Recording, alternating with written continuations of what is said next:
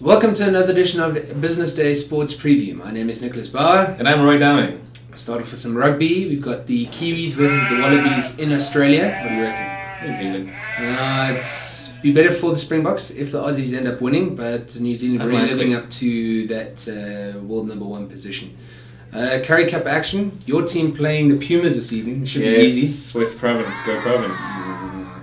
Apart from that, we got Leopards versus the Griquas. Battle of the minnows of sorts there. And then the big one tomorrow. Big one tomorrow, Lions versus the Blue Bulls. They call back Springboks to take Four the of Lions. them, or three of them, yeah. It's laughable they think that they need them to actually beat the Lions. Yeah, I'm a Lions supporter. I love you, my Lions, but you need to sort your stuff out. Elton Yankees is playing at fly-off against the Blue Bulls. Baptism of fire there for him. The other match on Saturday, Cheetahs versus the Sharks. Football transfer news, that's also been big late. Yeah, it has been pretty big. With the first one, actually, Bongani Khumalo maybe moving to Rangers. Bongani Khumalo is, of course, SuperSport United defender. He scored for Bafana Bafana against France, and I think good move to Rangers.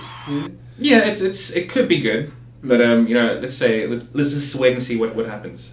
Provided he gets first team action. Yeah.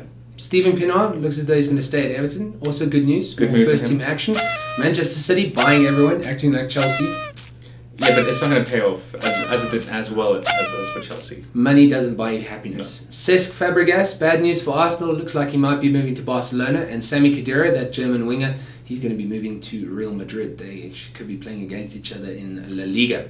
Cricket news, not a hell of a lot on the go, especially if you're a Pro-Choice cricket fan, but nonetheless, Sri Lanka versus India and England versus Pakistan.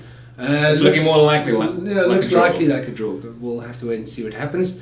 Apart from that, if you're a golfing fan, we got the Irish Open as well as the Greenbrier Classic on the West Virginian Tour. Not a lot of sport this weekend. It's slim. Slim, but we'll see you next week.